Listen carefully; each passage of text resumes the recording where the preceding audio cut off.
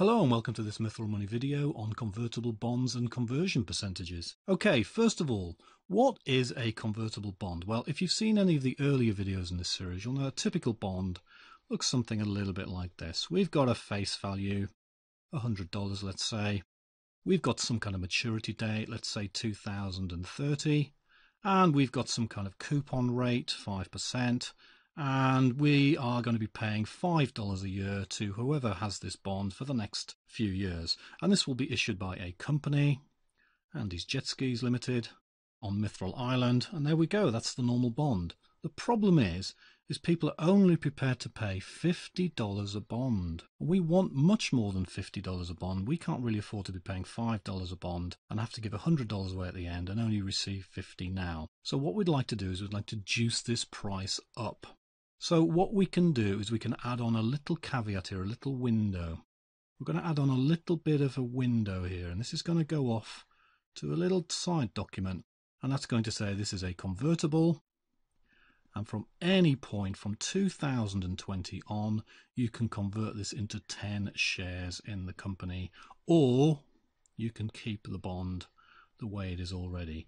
So you'll have two pathways, either keep the bond or turn it into 10 shares, and you've got 10 years before the bond matures to decide to turn it into these 10 shares. So that could be very, very attractive. The only problem is the shares are currently only worth, a typical share in Andy's Jet Skis is only currently worth $8 a share. So what that means is effectively, if you paid $80 for this bond, you'd be sort of breaking even on the shares. You'd be getting these 10 shares. So we'll just draw them quickly. 1, 2, 3, 4, 5, 6, 7, 8, 9, and 10. And if you could turn this bond into shares right now, they'd be worth $80. So you'll pay a minimum of $80 for this bond now. So we've juiced the price up to at least $80 now, which is nice. So we're getting $30 more. And remember, for a company, they can just typically issue these shares at no cost to themselves. However, these convertible bonds do tend to be issued by younger, more volatile companies. This company might have gone bust before you get these shares. You might be defaulting on the bond as well. So they are a bit risky, these convertible bonds usually. Okay, hopefully you've got the idea. We've got now at least $80. But people will typically pay more than that because up to 2020, I'm currently speaking to you in 2014, so there's 6 years to go. What we're sort of gambling on as well is that this $8 price is going to rocket up. Let's imagine it does rocket up to $20. That's not unreasonable for a young company that's selling a nice new piece of technology. I didn't tell you, but Andy's Jet Skis Limited on Mithril Island is actually producing some fantastic top-of-the-range, state-of-the-art jet skis. So you've got these two choices. You can either go for the bond, and in 2020, you can turn them into shares. Now, all the way up to you deciding to turn them into shares, you will be getting your $5 a year from this coupon rate. So that's a nice thing. And if the share price doesn't go up too much, then you will get your $100 in the end, even if these shares, let's say they only go to $9 each. Even if that's only worth $90, well then go for the bond and pick up $100. But remember, only if the company doesn't default along the way. So you've got these choices. Assuming there's no default, you've got a downside of getting $100, and you've got an upside up to infinity. You've sort of built a sort of a call option here. So this is why this attracts a lot of derivatives traders, because you've got this limited downside if the company doesn't default, and you've got this potentially unlimited upside. Imagine if you're buying into a Google and that's $200 a share, you're getting $2,000 worth of shares for an $80 investment. People will typically pay more than just that base $80 price. I'm going to pick a price for this bond now of $110.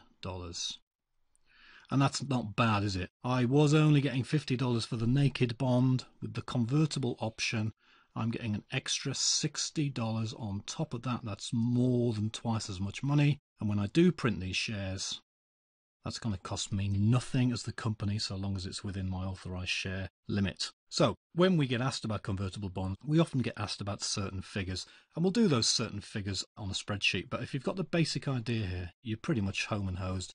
We just need to do these figures on the spreadsheet just so we can answer any questions in any kinds of tests. Okay, here we go. So we're going to start with a nominal value for the bond of 100, and we're going to say Andy's Jet Skis Limited is starting with 100 million shares. Now, what were we prepared to pay? We were prepared to pay $110 for this bond. The starting conversion ratio is we were going to get 10 shares if we cash in the bond from 2020 onwards. Remember, I'm talking to you from 2014, so that's 6 years to go. Now, the current conversion ratio, we'll come back to this later, but this is if the company increases the number of shares through the life of the bond. You're going to want this figure to increase. Why? Let's just go back to a little drawing. Can you imagine this? You are paying, if you're paying $110 for those 10 shares, you're effectively paying $11 a share. And the real price of the share currently is only $8 a share. So you're paying this little premium on top in the hope the share price is going to go up. So you need to clear at least this. Okay, let's say that happens. Let's say, yeah, the share price does go above your $11. And if you cashed in the bond, it would be worth $120 worth of shares. And then they double the number of shares. What's going to happen to the share price? It's going to halve, isn't it? So you have been diluted into a horrible negative position. So what most convertible bonds do, if there's a doubling of the shares, they will double the number of shares they give you to get you back into this nice position. So that will be tracked for you by your custodian or whoever's looking after your shares and your convertible bonds. So don't worry about that. And we'll show you an example of that very, very shortly on the spreadsheet. Okay. So we just need to put in what the current conversion ratio is. But because the current number of shares is the same as the number of shares when the convertible bond was created, this should still be 10 shares per bond. So let's just work that out now. That's equal to this divided by this. And then we're going to multiply that by the original number of shares. And it comes out to 10 shares. That's not really a shock. Let's just comment that for you. There we are. Just need to put a little break in there because it goes off the screen. It goes into the chart a bit, but we can live with that. Okay, current share price, what is it? Well, the current share price is $8 a share, we said earlier. Remember, that should be 10 shares at $8 a share. That should be $80, and you're paying $110, you're paying a $30 premium. Let's work all that stuff out as well. So the conversion value then is equal to the current number of shares you'll get per bond multiplied by the current share price, and that's going to give you $80. You're going to get $80 worth of shares. Let's just comment that for you too. Let's just eat a bit of the graph. There we are. What's the premium? Well, the premium is going to be the price you're paying for the bond, take away what the shares are worth. That's $30 premium. So we'll just comment that for you too. Let's just bring that down here. Now, this is the crucial figure you'll see on tests and things. What's the conversion percentage? Well, you're paying $30 over the odds for $80 worth of shares. So we just need to do a very, very simple division. That's going to be that divided by that. And that gives you 37.5%. There we go.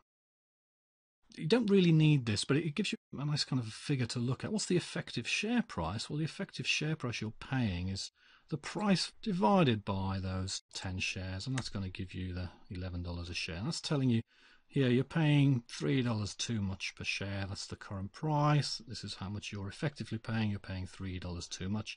Let's just do a little sum for that difference. Very important, of course. That's going to be taking away the current share price. It gives you $3. You're paying $3 over the odds per share. Let's just comment those two slots for you. Nice and easy. There we go. And last one. Let's just bring that over there like that. Super. Everything's looking good. Right, okay, so let's just do then a corporate action. I'm going to double the number of shares here, and I'm going to hope that this goes to 20, and that's going to get around that effect that we talked about earlier, where we get halved and diluted, and then we double the number of shares we get, so we go back to our original position. That's fine. So let's go to 200 million shares. And you can see, yes, we're getting 20 shares. We used to get 10, now we're getting 20, that's great. But the prices are all wrong. We've got these negative premiums. This would never happen. You'd never pay $70 for $80 worth of shares. That's ridiculous. So we need to recalculate the price. Obviously, the price would probably halve, and the market would adjust that, often giving you a slight boost for extra liquidity. But essentially, the price is going to halve. So let's just press a little macro button to fix that. There we go. And we're back into normal territory, where people are paying too much for the shares in the hope that the shares are going to become worth $200, $300, $400 at the end. So that's convertible bonds. Hopefully that makes sense. It's like creating a sort of extended call option on shares for those who like derivatives. Slightly risky in that convertible bonds are often issued by very volatile younger companies, but if they don't default, there's all sorts of arbitrage opportunities. You've got a limited downside and an unlimited upside. They're a fantastic thing to look at. I'll see you next time.